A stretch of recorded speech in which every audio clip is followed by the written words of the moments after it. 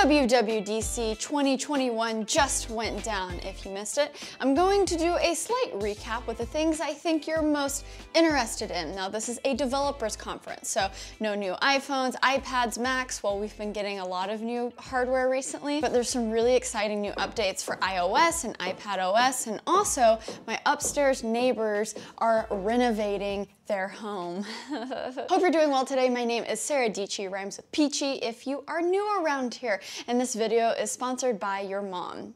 Just kidding, I'm just making sure you're paying attention because there's a lot to get through. Okay, so I fall into the crowd of the unreasonable crowd who wants a touch MacBook Pro.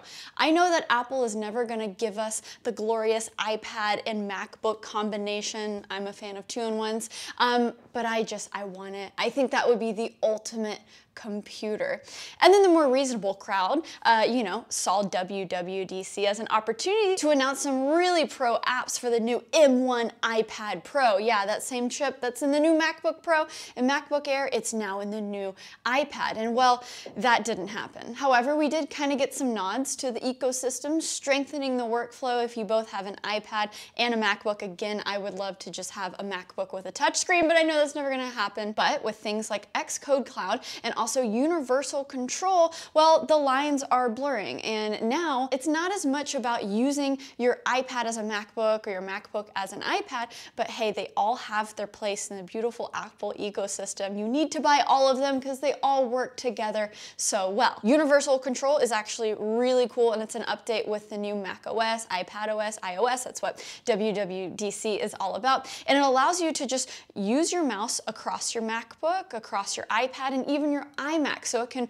work beyond two devices. And they showed this really cool example where you can drag a graphic that you make in Procreate on your iPad all the way over to your iMac and drop it into Final Cut. So it shows this really collaborative process between all of these machines. And so Apple is definitely getting me thinking, okay, again, you don't need the all-in-one Apple device because look, just get all three. They work so well together. And that's something that Logitech actually has a cool software called Flow. The MX Master mouses and the keyboards have it to where you can flow in between different desktops. So that's been a thing over in Logitech land. You can do it in between Windows and Mac computers, but now this is gonna be built in for all of your Apple devices. So that's really cool, and kind of a theme of WWDC is them building those cool features that other companies do with their software or hardware and just build it straight into their own software. So, this is a conference celebrating developers, and, they talked about how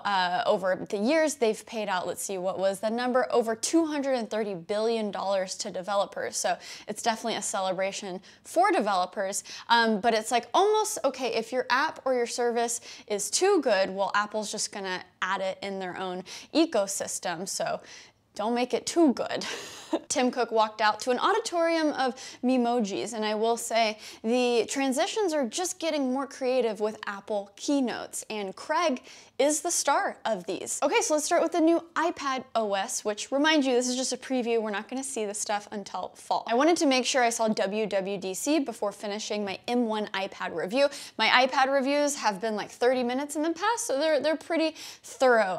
But something that I mentioned in my last one that I love widgets, and I was like, I want to put widgets everywhere. I don't want to be just stuck in the Today view. And guess what?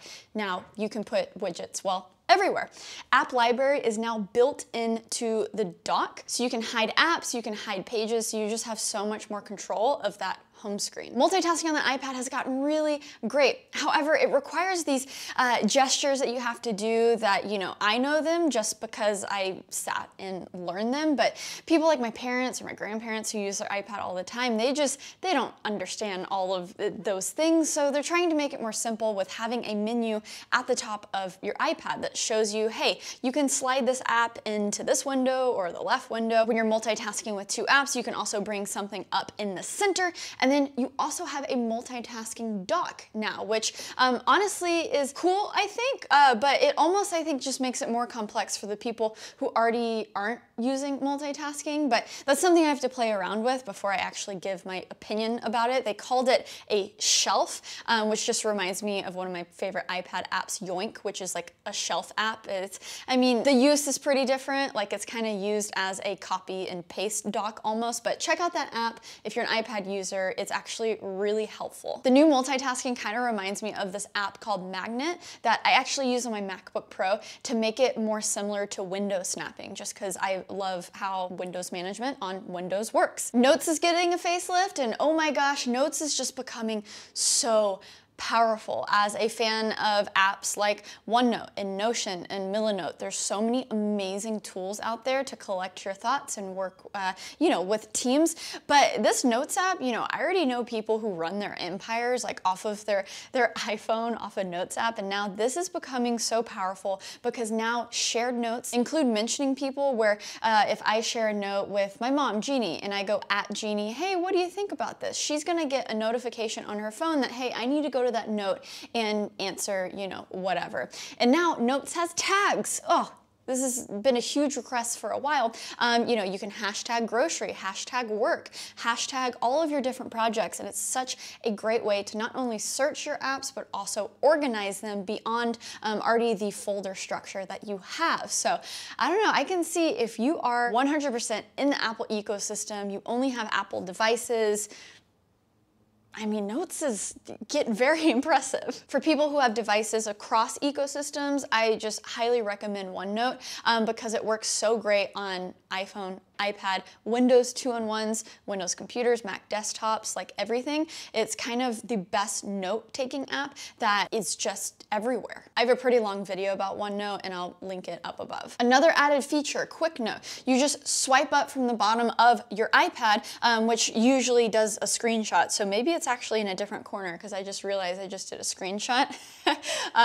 But you swipe up and you do a Quick Note, and if you're in a Safari tab, it basically automatically takes that link of whatever web page you're on, and maybe you want to write down a note, hey, this is for XYZ, and those Quick Notes will save your Safari URL, save your note, and then you can also swipe in between the different Quick Notes that you've been taking, click on it to make it full screen. It's just super powerful, and a lot of the new features from Apple, not just in iPadOS, but iOS, is a lot of new cool AI features where, hey, it's going to be able to detect phone numbers, text, notes, and pictures, which is so cool, but something that we are familiar with, again, with these other services that we know and love, but now Apple is bringing it into the ecosystem. That's Google Photos, also Microsoft Lens, or used to be called Office Lens. Now a lot of those features that we see in those apps are now in iOS and iPadOS. The iPad has had Swift playgrounds for a while where you can learn how to code in a fun way, but now you can build an entire app from your iPad using Swift playgrounds. So if you're upset that Apple didn't announce Final Cut or Logic for the iPad since we have that M1, well, you can build your own app in playgrounds. Yeah, a lot of people are going to be bummed that we actually didn't have more updates with the iPad with professional apps, because people are saying, hey, we have one of the most powerful chips ever now in an iPad, and well, the software kind of does seem lacking in terms of content creation, 3D rendering stuff. I mean, John, who does so much drawing and animation, he loves Procreate. I think Procreate is like the darling of the iPad, but when it comes to other fields, yeah, like we need more pro apps. It didn't come. We're gonna have to be more patient. Okay, moving on to iOS 14, so many cool things involving FaceTime. They're introducing spatial audio to FaceTime, so when you're talking to multiple friends, if you have multiple friends, it's gonna make it sound like you are right in the room with them. Voice isolation uses machine learning to cut out all the noise in the background to really focus on your voice, so there's no distractions, like if your daughter is using a leaf blower in your kitchen, like, okay. You now have grid view like Zoom, and well, a lot of other cool features like Zoom, like Discord. Wow. Like FaceTime, it was already everything, and now it's just gonna take over the world, because guess what? Androids can use FaceTime. Well, in a certain way, basically if you have a friend who has an iPhone or a Mac device and sends you a FaceTime link, you can log in, video chat them just via the web link. You can also do portrait video during these FaceTime calls, and the ability to create links for FaceTimes in the future, well, that's like Zoom, Google Meets functionality right there. And now that it doesn't matter if you actually have an Apple device, I mean, that is huge. With SharePlay, you can watch movies or listen to music with your friends while also FaceTiming them. And also with screen sharing, well, they showed, hey, look, you can look at Zillow listings with your friends, which honestly sounds great. And where were these features actually during the pandemic? Because I mean, this stuff would have been great a year ago. But again, that would require friends to FaceTime with. There are a lot of great new features with the new iOS, and overall it's just getting smart, like really smart. It's pretty cool. You could take a picture of a shipping label and tap the tracking number literally like on the picture, and it reads the numbers and it'll take you immediately to FedEx. So it takes real world words, numbers, all of the things, and translates it to information that you can use, whether it's in Maps or Googling it or copy and pasting it or even translating it. My personal new favorite feature is the fact when you put on Do Not Disturb, the other person I'm messaging you knows that you have Do Not Disturb on. So it's like, you know, chill, do not disturb me. Kind of like aim away messages back in the day, good times. And notifications are changing now. It'll be in a nice little notification summary. Your text messages and messages will still stand on their own, but I think that is great because personally, I turned off all of my notifications besides the messages because it just got so messy. So this is hopefully gonna help clean those things up. And then another great feature is focus. You can essentially have different modes that your phone goes into. So work, personal mode, literally the home page of your phone is going to change depending on what mode you're in. So maybe it's chill mode, you know, you have Netflix, you have social media, but if it's work mode, you have Slack, you have different widgets, and that also informs what notifications you're going to get. So, you know, I think the lines have definitely blurred in between work and life this past year, but I think this might help. Having somewhat of a clean line between those two, and at least maybe if you don't have Twitter on your home screen when you're in work mode, you'll be more laser focused.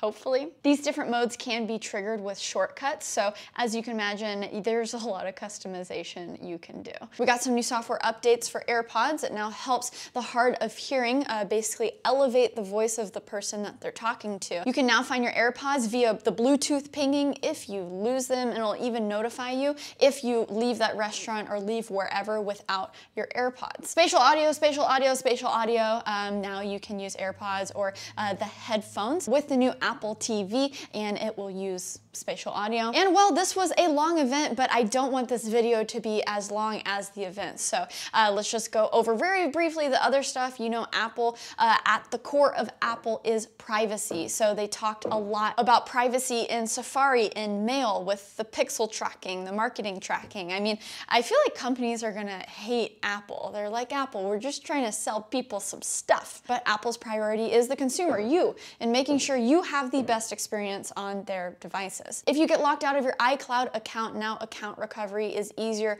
than ever. You can basically add a list of trusted friends or family members. They will get a code sent to them. You can get back into your account. And they've also introduced something called legacy contacts. So if a family member passes away, you will be able to get into their device, which, you know, kind of seems morbid, but if you think about it, your entire life is on your devices. You'll now be able to access their accounts, their photos, their thousands of photos, and yeah, that makes sense. There's now iCloud Plus with some security updates, a lot of updates to watchOS in terms of health. Apple has been working closely with health professionals to make sure that, hey, if you have lab results coming back or you need to talk to your doctor, just that data is, you know, somehow there on your phone for you to digest it in a way that makes sense. And also you can share your health stats, your health tracking that you do on your devices with your doctor or trusted family members. And last but finally not least, the new macOS is called